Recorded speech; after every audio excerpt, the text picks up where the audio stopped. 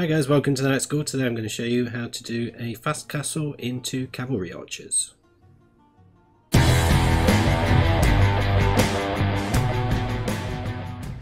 Okay, so if you enjoy Age of Empires 2 content, you're looking to improve the game, or you're just interested in learning build orders, then start now by subscribing and hitting the bell icon so that you're notified of any new uploads.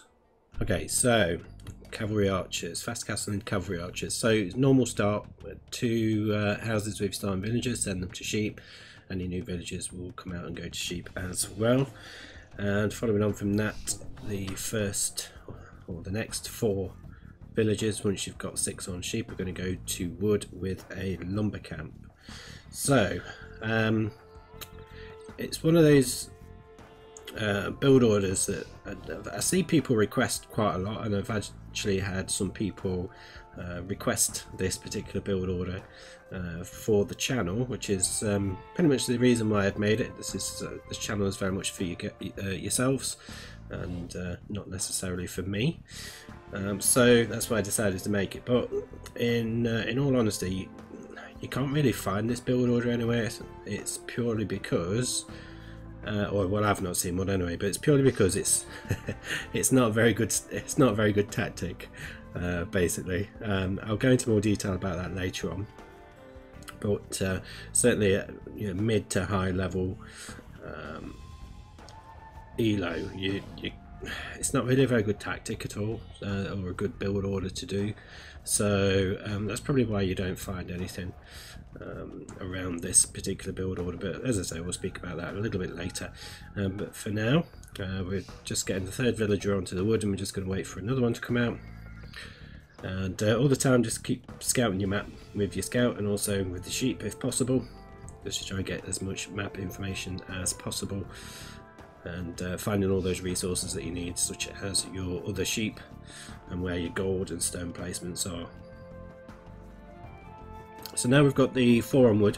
Next villager is going to go out and lure a boar and bring it back to the town centre.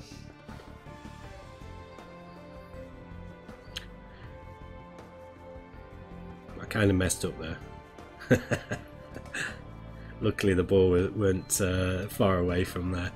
But the next villager to come out is going to make 2 houses and then go over to the villagers, berries, and then the next villager after that is going to go to the berries as well. It's actually going to be the next 4 villagers are going to go to the berries.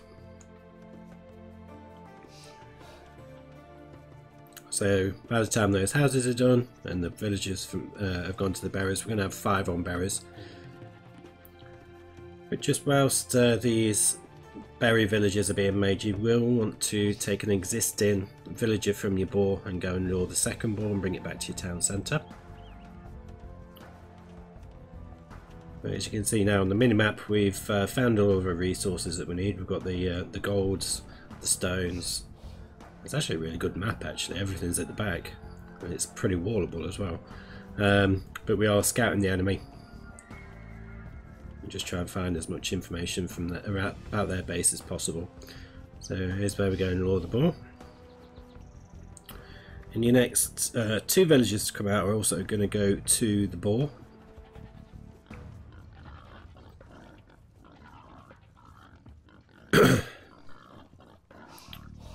And what we're going to do is make 2 farms with those weakened villagers. Not the best boar placement.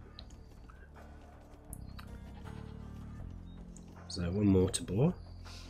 There we go. And then we should, there we go, make 2 farms with those 2 weakened villagers who did the boar luring. And then the next 6 villagers are going to go out and go to the wood. So we're going to send 1 over to here, so that there's 5 on that lumber camp, and then the next 5 to come out are going to go over to here and build another lumber camp. So we'll have 5 on each lumber camp. So it's better than sort of just overcrowding this one, because it's just a lot more efficient. So once the boar's done, we're just going to start splitting those guys up onto the sheep. So we'll have 3 on one sheep, 4 on another.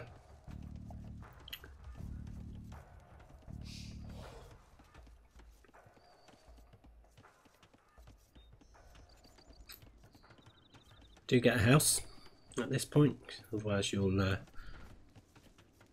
end up getting housed, which is not what we want. We don't want to be delayed in what we're doing.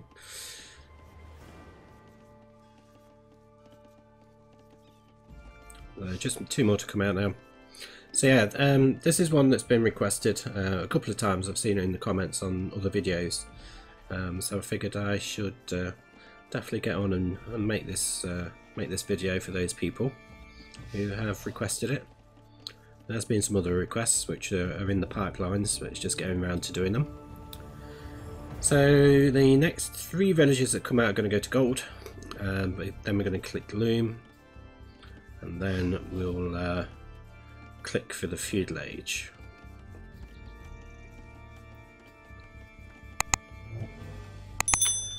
So yeah, the reason why I said this isn't a very good strategy, the reason being is, I mean, Cav Archers are really something you want to transition into towards sort of mid to late Castle Age. The reason for that is there's just too much to research to get them fully upgraded and get them to be an actually decent unit to use. Okay, so we're going to make 4 farms with those villages that were there, and these ones that are just finishing off the sheep, those 3, they're going to make 2 more farms, and one of them is going to go over to gold. So yeah, the thing with these, if you want to get them fully upgraded, it's going to take you forever. So you've not only got your blacksmith techs for your archers that you'll be researching, but then you've got your stables. So cavalry archers are affected by stable technologies, obviously being cavalry units. So that includes bloodlines and husbandry, which are both very important technologies.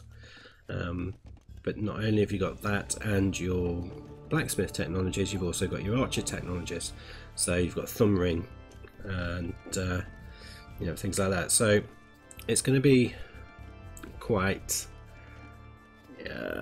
it's just too much of a drain on resources, and you just won't have enough early Castle Age to be able to get all of these resources upgrades. So it's quite difficult because you've got ballistics as well that you need to get from the university. So it's quite difficult to get everything that you need. So as you can see, I made a house and a barracks, or just a barracks. I don't think I made the house. So as soon as Castle Age come in, we're going to make an archery range and a blacksmith straight away, and the next 2 villages to come out are going to go to gold. And then as soon as that's all happened, as soon as these buildings are made, we should be able to click up to the Castle Age. Now at this point, just keep an eye on your food. If you get up to 900, quickly go and click to research double bit axe, like so. So then you've got double bit axe coming in before you click up to the Castle Age. Only if you've got the resources for it though. Okay, so we're going to just send that one villager back to the wood, and this other one is going to go around, keep building houses and just sort of walling up really around here. We're also, as you can see in the top left corner, we've just researched horse collar as well on the way up. That will give us a decent bit of a boost after a few minutes for the farms. So once all these farms will have expired, we'll be able to do get some farms done that will last a bit longer. So berries have now finished, so we're sending 3 of those villages over to gold, giving us a total of 9 on gold, and the other 2 are going over to wood. We also want to make a second range around about this sort of time, halfway through Castle Age, just so it's there ready for when you get to the Castle Age and you can start making the cavalry archers straight away. We're also getting Fletch in at this point, so we're making an early start on getting those blacksmith upgrades for the cavalry archers, just so they've got some upgrades for when we hit the Castle Age.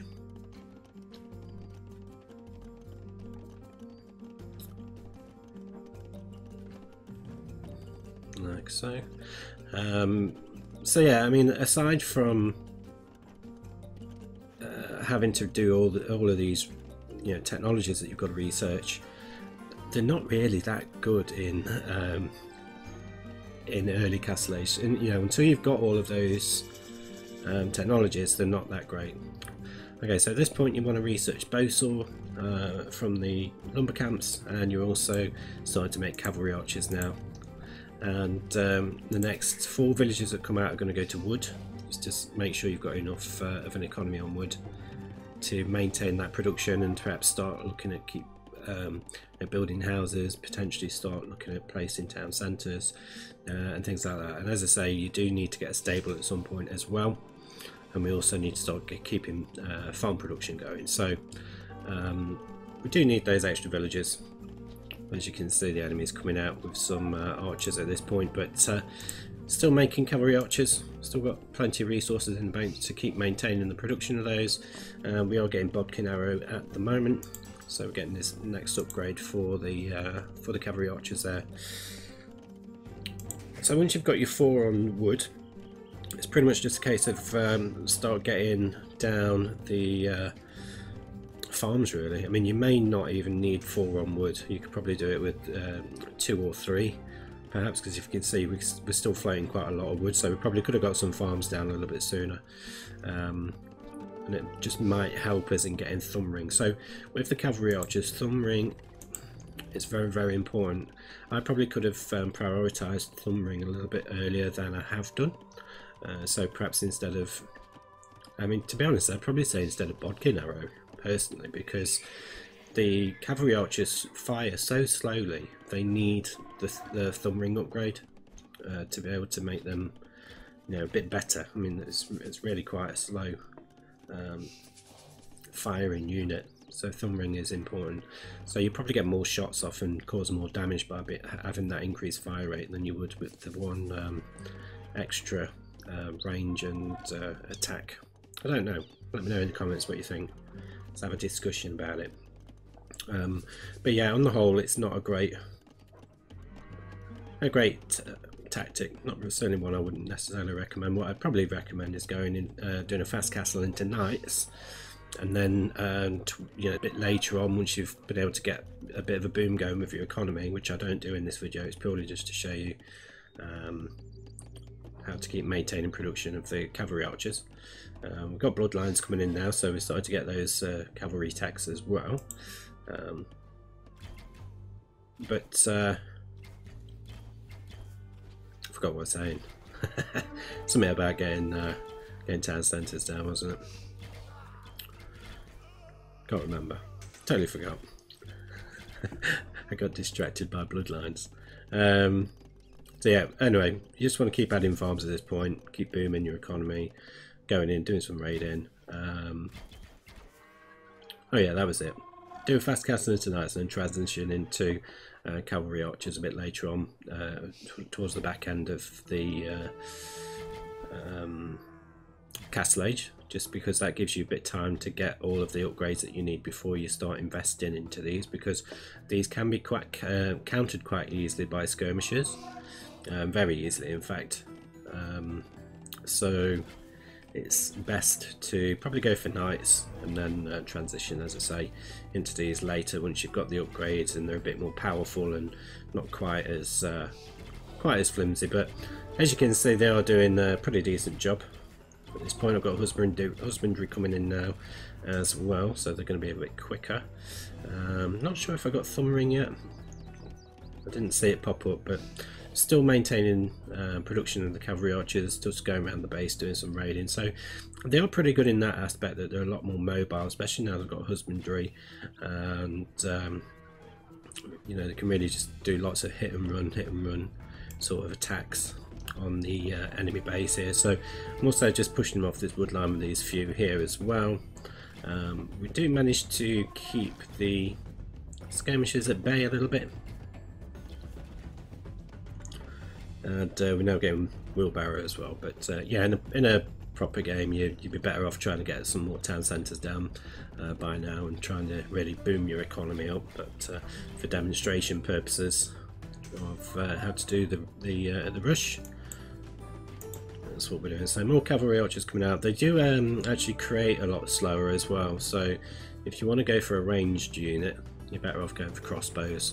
And then potentially again into cavalry archers later on in the game, once you've already got all of your crossbow or archer upgrades, then you can just make a stable and get things like bloodlines and husbandry a bit later on, should you wish. But yeah, with this one it's just really hard to be able to get your stable down, your ranges, your university, get thumb ring, get ballistics, get all the archer upgrades, get all the stable upgrades.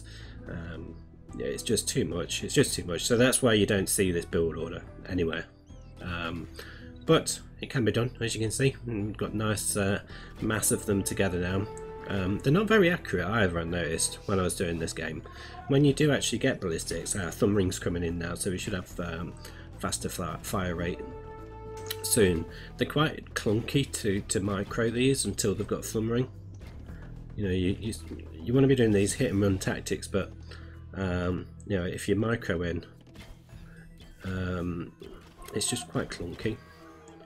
Like, you think you're firing, you think that you're clicking fast enough to micro them as you would with archers, but they haven't fired by the time you've done the next click. So and I do find as well, even with ballistics, that they're not really that accurate when they're shooting against moving targets. There's quite a few occasions when I was testing this out and I was just missing all the time, or a lot, not all the time, but a hell of a lot. But as you can see, still maintaining production of the Cavalry Archers. So that's going to be it for this one then, guys, just to show you how it's done. If you're happy with what you've seen and you want to see more builders, do hit the subscribe button and also like and comment on the channel. I'd be interested to know what you think to this one and whether you would use this one yourself. And I'll see you on the next one.